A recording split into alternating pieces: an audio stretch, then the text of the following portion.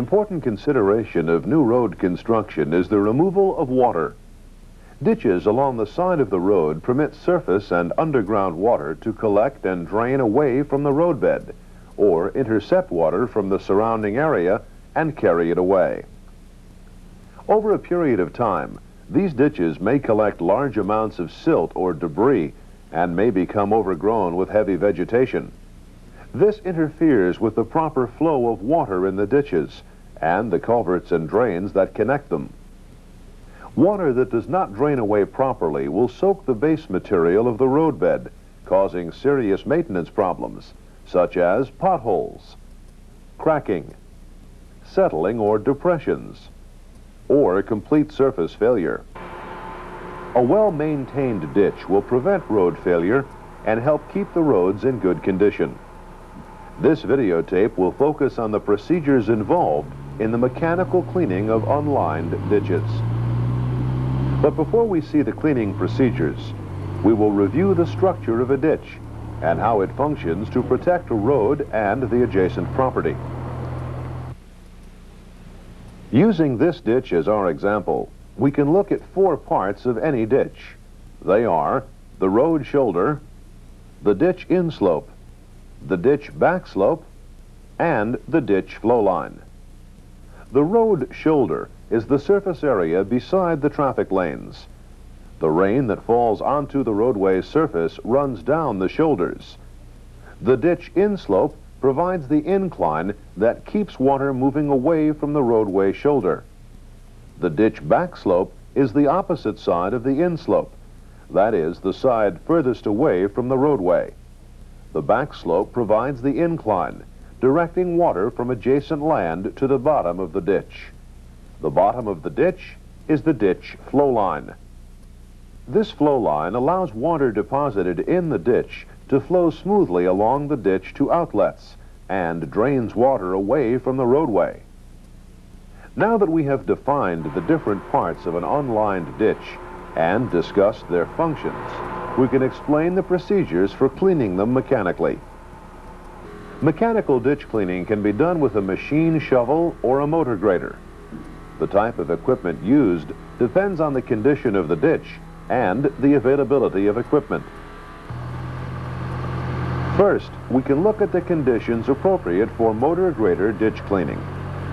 To use the motor grader ditch cleaning procedures, the ground needs to be solid enough to support heavy equipment. The ditch inslope and backslope need to be gradual enough to allow the motor grader easy access, and the ditches should be long and not interrupted frequently by drain pipes or culverts. Ditch cleaning with the motor grader involves 8 steps. We will describe them in detail.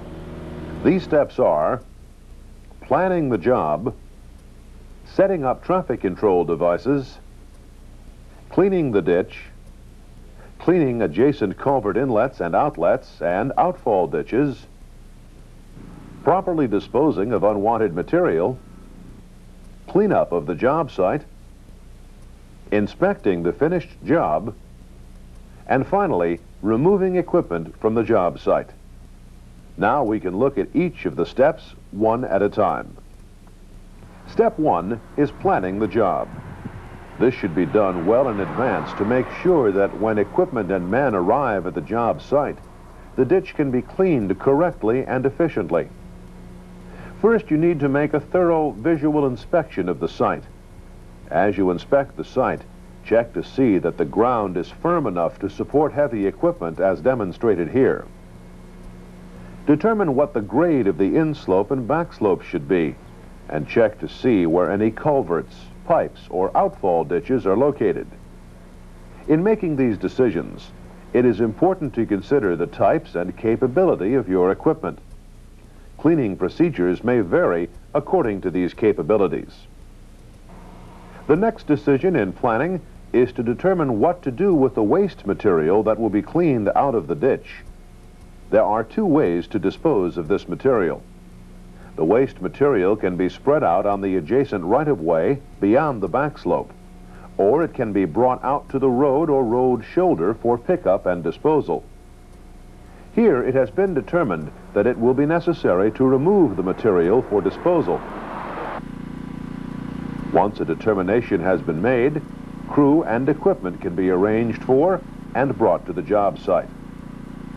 There is more to planning than inspecting a job site. An additional part of the planning process is to explain to the crew what each of their jobs are. This involves discussing the job with the equipment operators and other workers so that everyone understands the procedures that will be followed. Let us move on to step 2. Step 2 is setting up the appropriate traffic control devices on the road to alert traffic to the work area. The videotaped traffic control during maintenance operations gives a detailed explanation of these procedures. In any case, be sure to follow your agency's work area safety guidelines. The signs and markers alert drivers that road maintenance is being performed, and they help prevent traffic from interfering with the job. Next is step 3. This involves the actual cleaning of the ditch.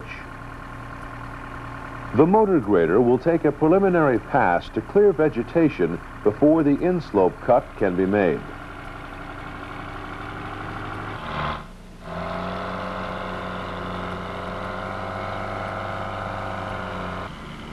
Here, this vegetation is being moved up onto the road surface. Now, the motor grader blade should be positioned so that its edge touches the bottom of the ditch at the flow line. As the motor grader moves forward, the blade cuts along the flow line to remove mud, silt, and other material that has collected at the bottom of the ditch. Notice that the material rolls smoothly up off the blade, away from the flow line, and forms a windrow on the shoulder. The motor grader continues to follow the flow line of the ditch. Notice that the blade restores a smooth flow line on the inslope and makes the ditch bottom uniform so that water can flow properly along the ditch. As you can see here, the windrow has been moved from the bottom of the ditch onto the shoulder. The motor grader returns to the shoulder and backs up to the starting point to continue moving the windrow onto the road surface. Notice that the blade has been set so that it can move the material onto the road without cutting the road or shoulder surface.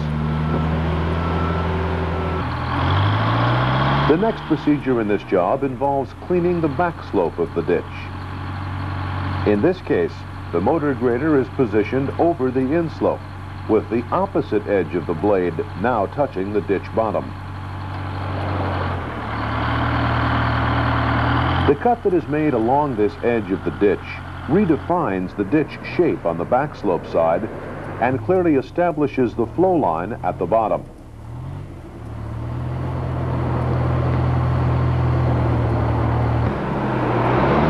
After cutting the backslope, the windrow will be moved up the inslope, shoulder, and then onto the road as before. Watch as the operator performs this part of the procedure. This pass moves the windrow taken from the backslope and ditch bottom up off of the ditch inslope onto the shoulder.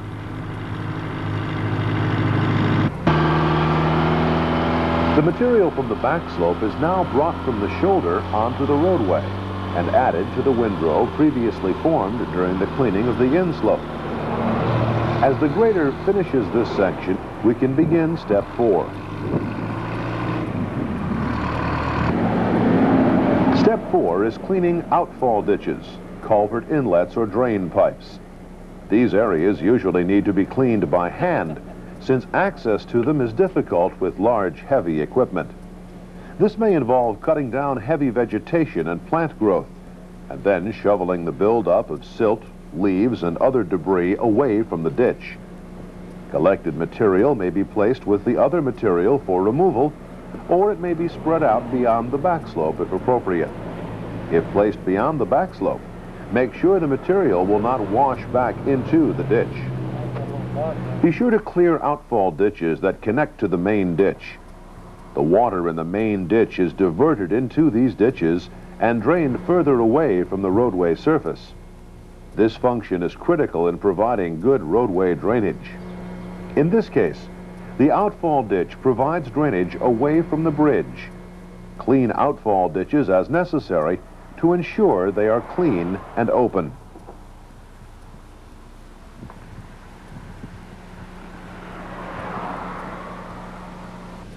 In some locations, there also may be culverts or pipes that drain water from the ditch. To clear all pipe openings sufficiently, care should be taken to maintain the proper contour and shape of the ditch at culvert inlets and outlets, and to maintain the proper flow path. For additional explanation on cleaning of these areas, refer to the videotape titled Cleaning of Lined Ditches, Culverts, and Catch Basins. At this point, we have collected all the material from the ditch and inlets and outlets in a windrow on the road surface. Step 5 now is to remove the material from the roadway. Traffic control procedures for this part of the job are important. They permit efficient loading and minimize interference from traffic. Again, always follow your agency's safety procedures. This procedure is an efficient loading method. It minimizes cumbersome maneuvering of the heavy equipment as well as the amount of time the truck is out on the road. Once the truck is loaded, the material that was collected from the ditch is taken to an approved location for disposal. This location should be well away from the road to prevent any debris from washing back onto the road or into a ditch. The next step, step 6, involves cleaning the job site. Again, traffic control procedures should be used to ensure the safety of the public and the road maintenance crew. Be sure the work site is clean. This is especially important when the material removed from the ditch is placed on the road during the job, as was done here. Small rocks, gravel, or other debris left on the road could cause a safety hazard to traffic if not removed. Here, sweeping of the road is being done mechanically. This type of cleanup may also be done by hand. The important thing is to clear the road of unwanted material. Once the job site is clean, you are ready for step 7. This is an inspection of the ditch. Be sure that the flow line is uniform, with no high or low spots. Also check that the ditch contour is correct, that the slopes are smooth, and that the outfall ditches, culverts, and pipes are clear and unobstructed. Keep in mind that the cleaned ditch should be able to handle the flow of water down the slopes, provide a proper flow path along the ditch bottom, and permit smooth flow through outlet structures. After you have determined that the ditch is properly cleaned, you have one final job responsibility, step 8. It involves removing traffic control devices and equipment from the site. First, remove the traffic control devices used during the maintenance procedure. During this time, care should be taken to continue traffic control. Once all safety devices and equipment have been cleared from the roadway, you and your crew can move on to the next job site. That concludes the detailed explanation of the 8 steps for machine ditch cleaning with a motor grader. Now we will review each of these steps briefly. These steps are: 1. Planning the job. 2. Setting up traffic control devices. 3. Cleaning the ditch. 4. Cleaning outfall ditches, culverts, and drain pipes. 5. Properly disposing of unwanted material. 6. Cleaning of the job site. 7. Inspecting the finished job. And 8. Removing equipment from the job site. Now is a good time to stop the videotape and discuss the procedures for cleaning unlined ditches. In the next segment, we will see another application of these procedures.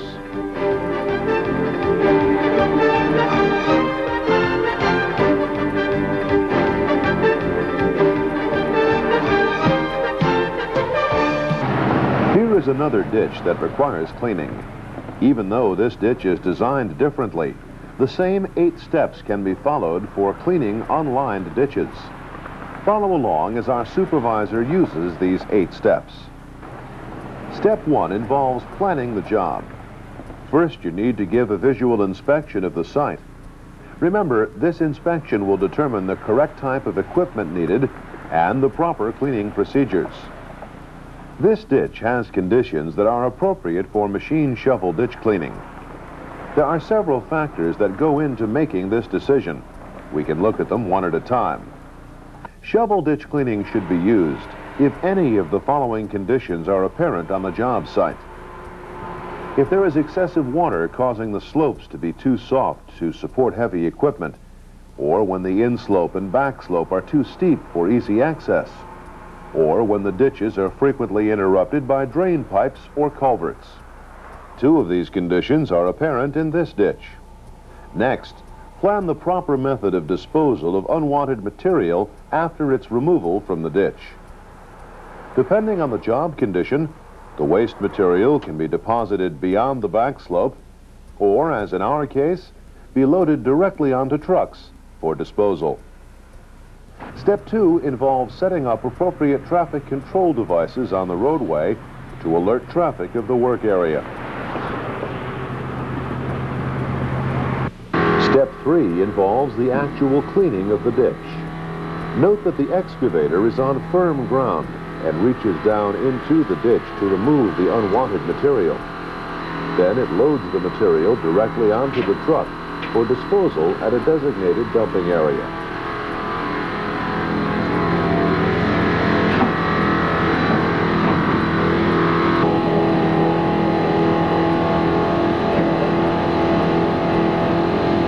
During cleaning, the excavator operator needs to take care in re-establishing the ditch flow line so water will flow smoothly down the cleaned ditch and through the rest of the drainage system.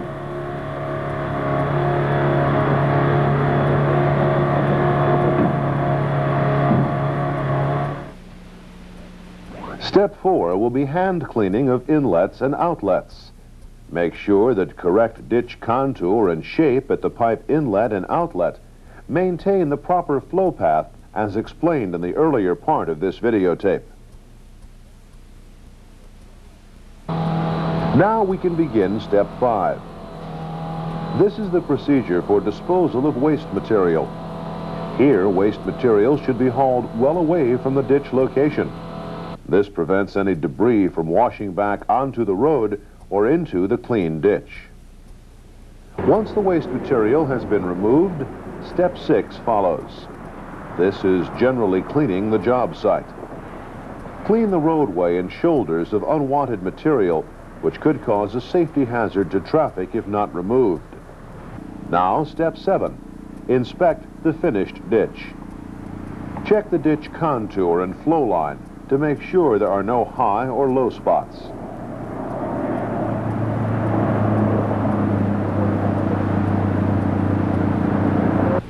The last step, step 8, is to remove any remaining traffic control devices and equipment from the site. This concludes the procedures used when ditch cleaning is performed using either a motor grader or a machine shovel. If properly followed, these procedures will result in a clean, well-maintained ditch, an essential part of a well-maintained road.